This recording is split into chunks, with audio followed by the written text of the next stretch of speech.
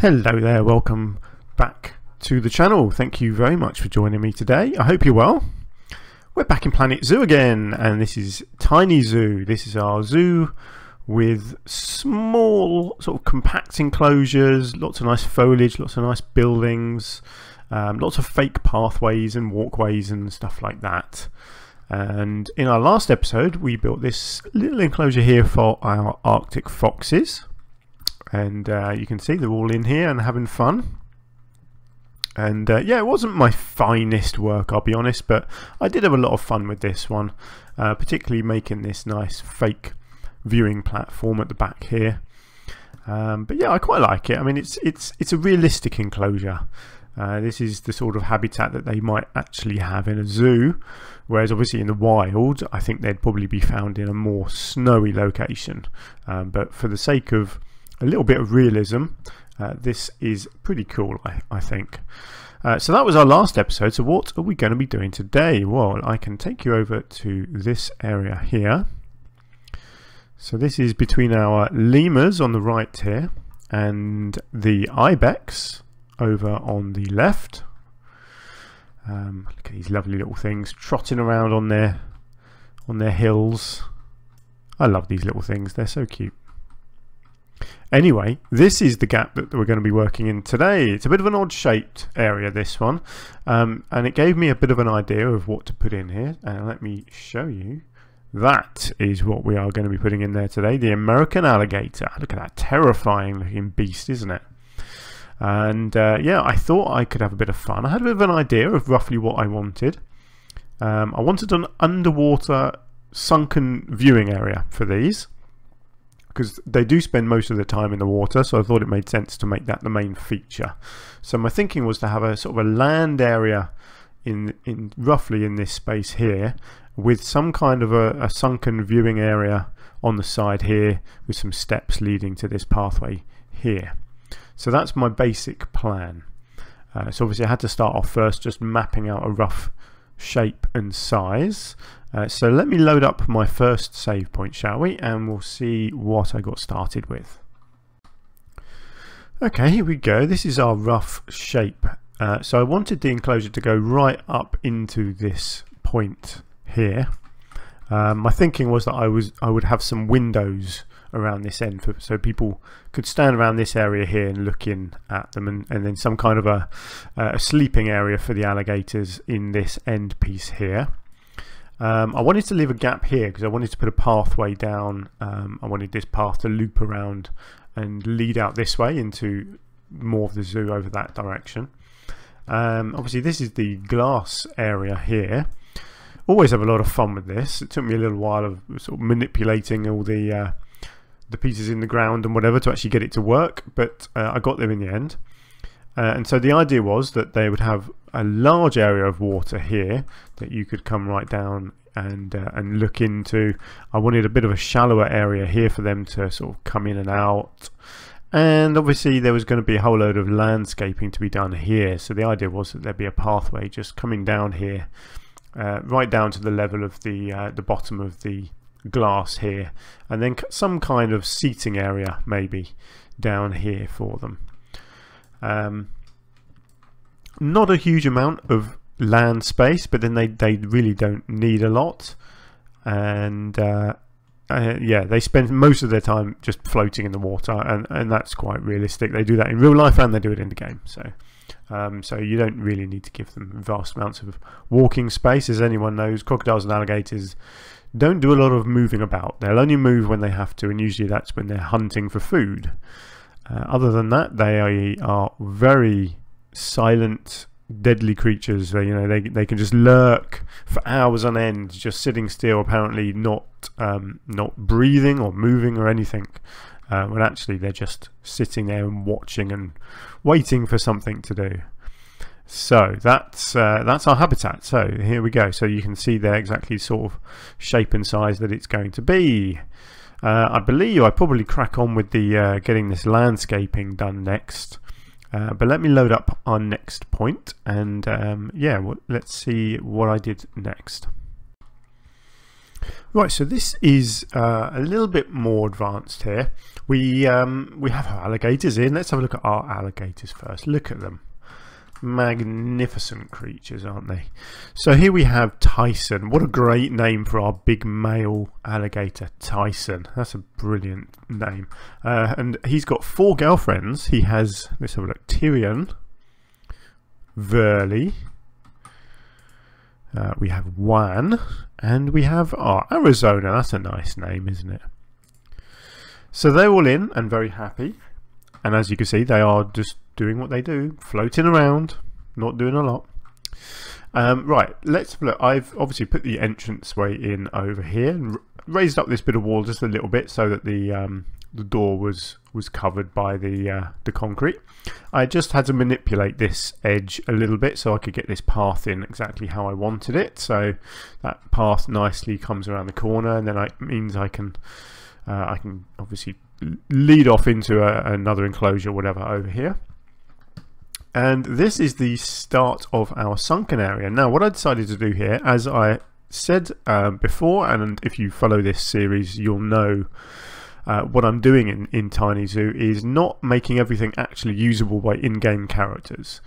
I'm never going to actually open this up to people to come in. As you can see, I'm not even connected. The zoo isn't actually connected to the outside world. I mean, all my zookeepers keep getting stuck over here. I have brought them all back into the zoo now, and I have actually linked this up with a pathway so that they don't keep getting stuck here, because for some reason they just keep on appearing over here and then they can't do anything, which is not a lot good. But because of that, it means as long as my habitats are connected up so that the main habitat gates are accessible, it means that bits like this, like viewing areas, I can create things that are unusable but still look good. And so that's what I've decided to do with this. I've used this lovely rustic stone floor. What's it actually called? Oh, it is exactly that, a rustic stone floor, because I love the look of it. I think it's fantastic. I keep using the wall pieces with this as well. And I decided to make quite a grand stairway. So this is, again, it's one of the new European pieces here, and then the extension there. So obviously not usable in game, but looks fantastic. And I just thought, why not? Let's just use that as the stairway leading in from the path here. So that's it. It changes a little bit as I go along. You can see the bottom step here is too deep, so I do raise up the floor a bit. Obviously I've got work to do around the edge to fill that in, but you can see that's my basic idea for this. And I don't even have to put any pathway in down here because of the new seats that they put in for restaurants, which you can place anywhere. And so that's what I use down here in the end, because usually if you wanted to put benches down, you have to put pathway down for the benches to go on, which is quite a silly system, to be honest. So it's kind of annoying. It'd be nice if you could just put bins and benches down anywhere, but that's just not how the game works, unfortunately. I also raised the glass wall here right up to the top.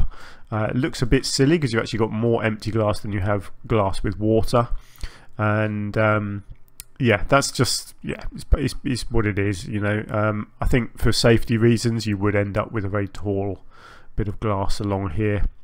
You don't want water splashing over, and you certainly don't want anyone climbing over, or the alligators trying to climb over this way. So I've done that. I do change this a bit. Obviously it looks a bit silly having the glass going into the ground at the ends, so I do actually bring the concrete in beyond the sides of the floor here, so that it doesn't look like the glass is going into the hillside. But we'll see that in the next, probably in the next edit, possibly the one after. So there we go. So that's the main shape of the habitat is in place now, and then it's all about the details, and there's plenty of them to come. So let's load up the next save point. Right, starting to take shape a bit more now. So let me explain my thinking behind this seating area. I wanted to continue the theme of this lovely sort of limestone staircase here. So I decided to use these pieces. Now these obviously are the top pieces of, what are they, limestone temple cornice. Yeah, you know, you put them on the tops of buildings usually, but I thought they made quite nice wall pieces. So I've used them around the edge here. and then along the back I'll put some curbing down, or this is what I use for curbing. It's actually just a breeze block trim, and then I've made a flower bed, so that will obviously make a nice edge filled with some shrubbery and trees and whatever. This does change over here. I do get rid of this piece. I couldn't quite fit this piece in properly here to make a nice edge, so actually I do eventually get rid of this and this line of it along here, and this just becomes one big flower bed with rocks at the end. So these are the tables that I was talking about. These are the ones that are in the game for the restaurants. They're actually called Restaurant Table Round, and they're really good pieces. It's a shame you can't change much about them. Actually, you can recolor them, so that's good. So that adds a bit of variety at least.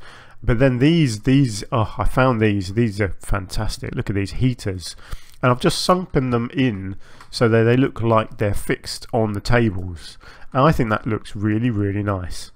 A bit dangerous, I suppose, because there's naked flames there, and this would get pretty hot, so people eating their dinner could easily touch that and burn themselves. But you know what, I don't care. It looks really good. I'm very happy with that little creation there.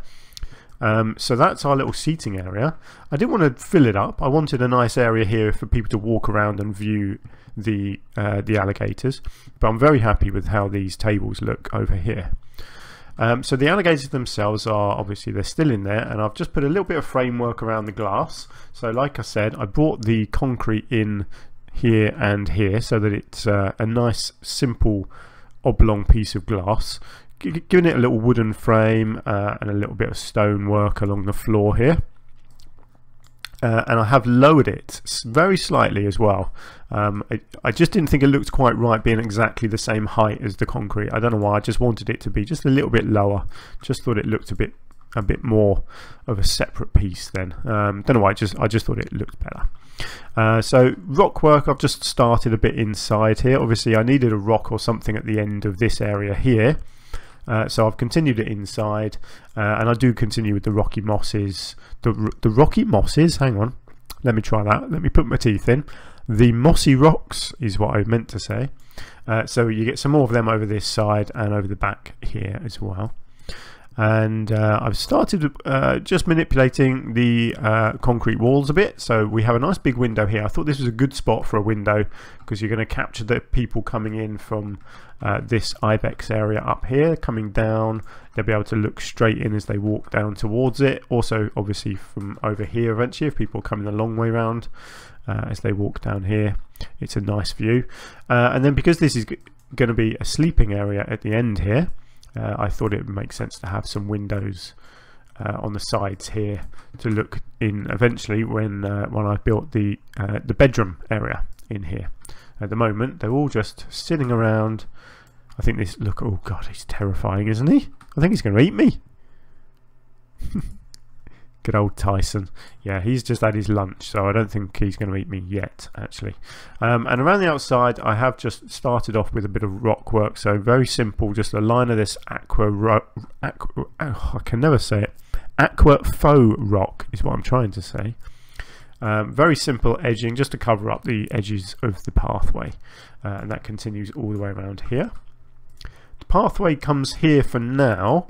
I can't quite remember what I do with it. I think eventually I do bring it all the way around and link it back up over here again. I think I actually bring it round so it overlaps this this flower bed a little bit, so it runs alongside it, I think. And then actually I think I extend the flower bed to fill in this corner here as well. But we shall see that on one of the next save points. Right, so there we go. So that's coming along quite nicely. I think you get a good idea of what I'm trying to achieve, and yeah, more detailing to come. Oh yes, I also put a little zookeeper hut in over here. Realised I hadn't really been putting enough of these in the zoo, and a lot of the keepers were having to queue to use them. So I've put one there, and I've already I've already built a couple more habitats in this already, and I've added in a couple more keeper huts with them as well. So there's plenty of keeper huts now. I've got all my keepers in. Like I said, I've rescued them all from the front gate, and I've actually put a pathway in connecting. Actually over here somewhere, I think I put a pathway in. So my keepers are actually working much more efficiently now. But you'll see that happen at some point in the next either later in this episode or in the next one, or even the one after that. I can't quite remember, but I've already built another 2 or 3, maybe even 4 habitats in this zoo. I've got a bit carried away over the last few days, just building and building and building. I've had all sorts of cool ideas. Anyway, let's crack on, shall we? Sorry, I'm jabbering away, and you're probably just waiting to see the next save point. So let's load it up. Right, just a few bits of detailing. So, like I said, I got rid of the sort of the limestone work from along here, and just filled in this this end with some rocks, and made this into one solid flower bed. So in the habitat, I have just done some detailing, so nothing too complicated. A few more rocks here and there, a few along the back. I had to be quite careful with this back piece. Originally I had more rocks along the back here, but actually it made this too narrow, unfortunately, for the crocodiles to walk past. So let me just show you their traversable area, because it's really tricky with these things. They see, even there, they can barely make it through here. It's quite ridiculous. I mean, they can't walk that close to the concrete edge. I mean, it's just daft. I don't know why it's programmed so badly. I mean, they've got all this space, and they can't walk on that bit of it. I mean, that is crazy. I'm sorry. I know it's a computer programming thing, but look at the amount of space that they can't use around the edge of the habitat. I'm sorry, but that is ridiculous. But there we go. That's life. You have to deal with these things. So it means that, you know, they can't come over to this area at all. Yeah, you're just wasting so much space. It's terrible. It's you know, when you're trying to build a small, compact habitat, and they can't use the 3 feet at the side of it just because there's a concrete wall there. But yeah, so like I said, it means that I had to get rid of a load of extra rock work that I had here, just to allow them to actually be able to walk along this back area here. But hey, I'm not going to complain anymore. It's part of the game, but it is a very annoying part of the game, and I really don't see the need for it, if I'm honest. I mean, look, hang on, what? Oh, okay. Yeah. See, the girls have a slightly less bad area than the males. Obviously, the males are bigger. If you look at him, you see suddenly it changes quite a lot when you go from the male to the female. But still, I mean, even the females can't walk that close to the edge. It's still stupid. There we go. Well, at least the females can come up into this little area. I don't think he can. No, see, he can't get up into here at all. I mean, it's just stupid, isn't it? I mean, look at that. There's so much space in here. In real life, a crocodile would love to come up in here and hide in the bushes, but in the game they can't. But there we go. Anyway, what have I been doing? Sorry, I'm jabbering again, aren't I? So, rock work and ferns. I love these tree ferns. They just look very crocodile-y to me, very sort of ancient. I mean, crocodiles are sort of ancient animals, aren't they? Like little dinosaurs, really. And these ferns are, I mean, a fern this size, something like that would probably be about 50 years old. So yeah, they're quite suitable for a crocodile habitat. And obviously I've done my usual stuff on the ground here, where I've put these lovely big squares of well, I always forget what these are called, the planted wooden panels, down on the floor there to make it look nice and swampy. A couple of nice big fallen logs, one leaning up on here and one right flat along the bottom, and some ferns, some of the usual ferns just sunk into the water. These things are just great. They look good up on the rocks, but they also look good down underwater as well. And it just makes it look nice and swampy, doesn't it? And I've got a big a sort of a dead tree stump at the end here as well. And yeah, and then just continued it up here with the ferns, tree ferns, and what are these ones? I always forget what these ones are called. The bird nest ferns, of course.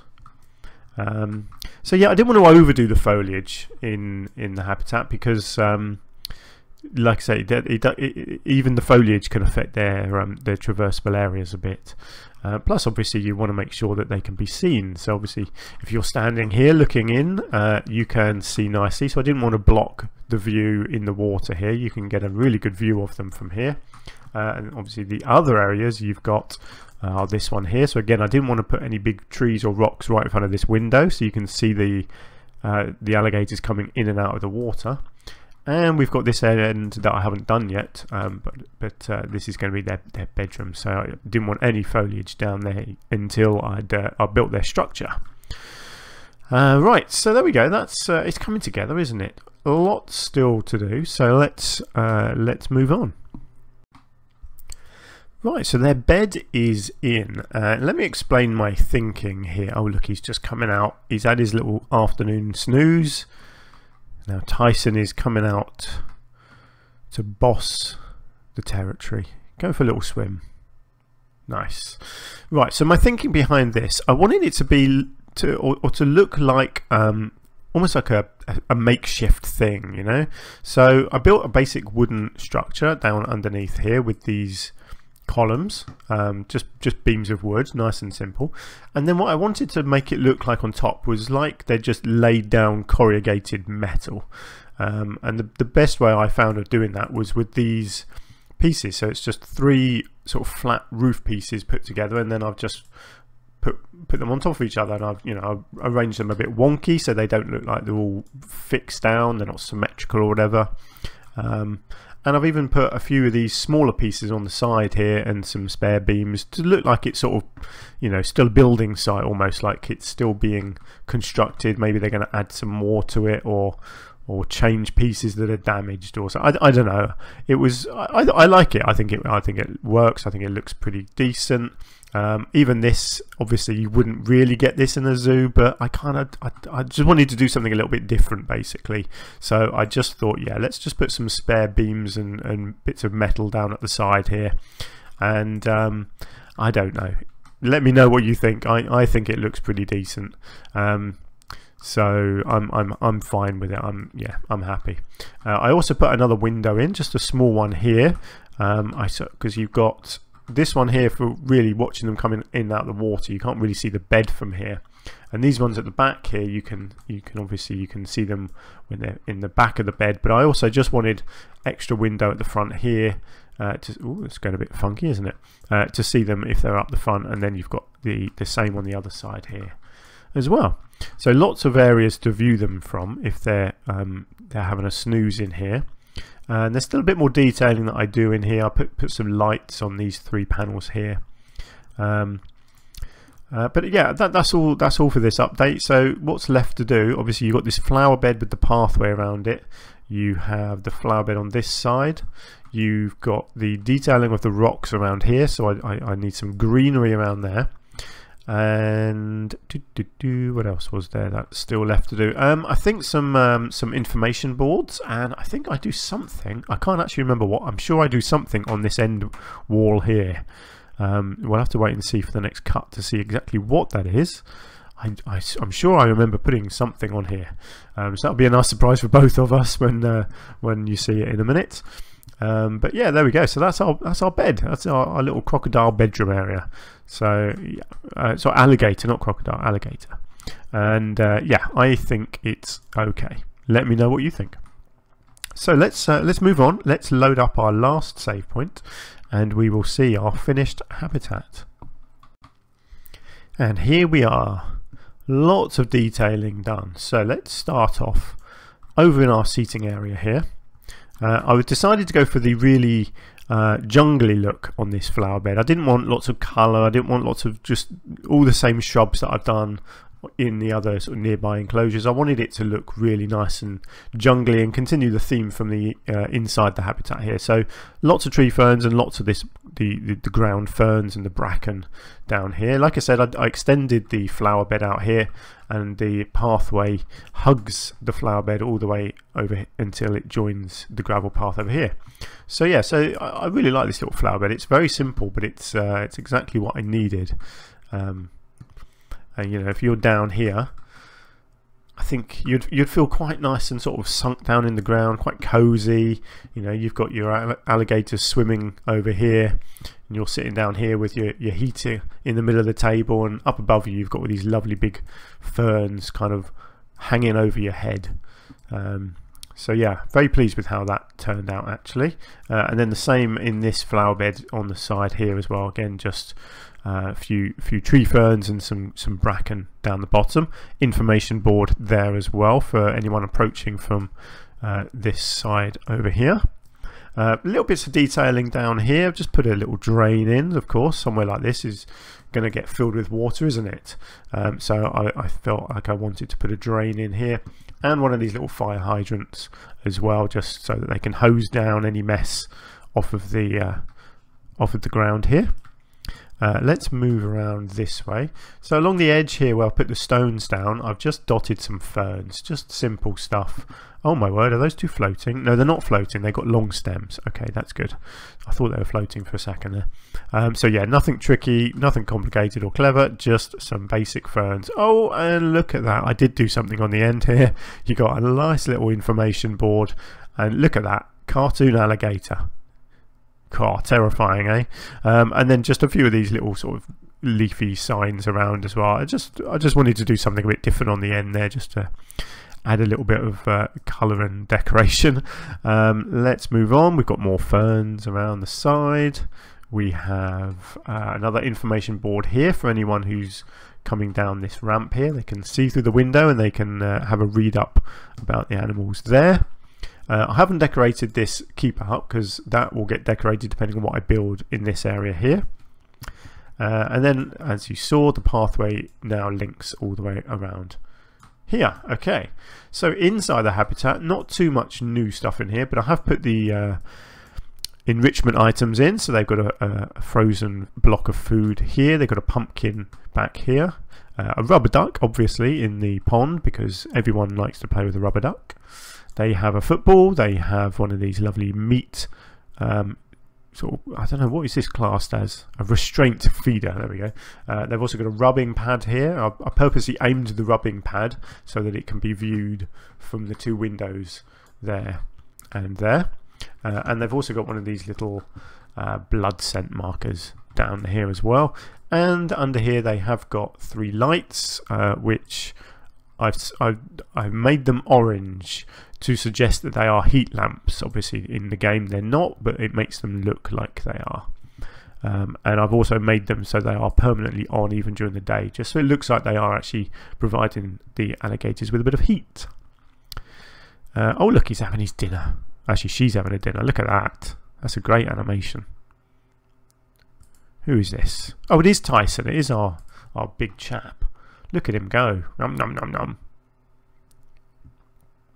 He's done well there. Oh look, the meat's moving on its own now. It's possessed meat.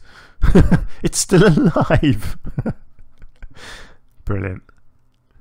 So yeah, there we go. That is our American alligator enclosure. I'm pretty happy with how this one's turned out actually.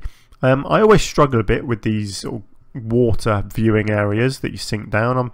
I've never quite mastered the art of getting the barriers sunken into the ground properly, so this one actually turned out pretty good, and I'm very happy with this whole area here, the seating area. I love how I've got these heaters on the tables. I like that I use these pieces as the wall surround, even though that's obviously not what they're intended for, but I think they work pretty nicely.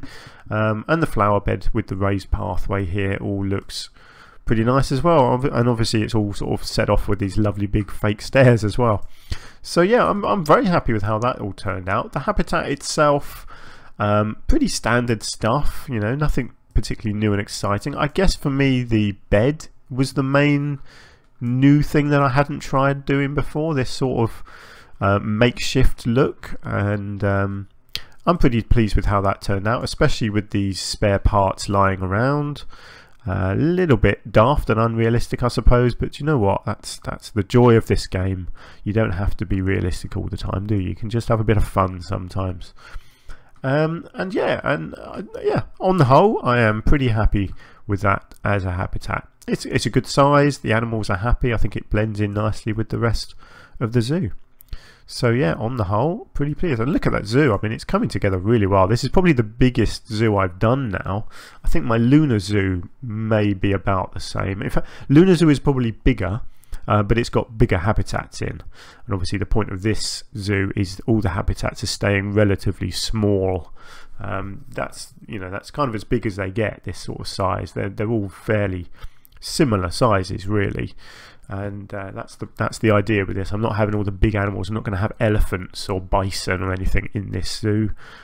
Well, probably not. You never know. I might manage to fit some of them in somewhere, but they're going to be in small enclosures if they do come along. But there we go. There's our American alligators.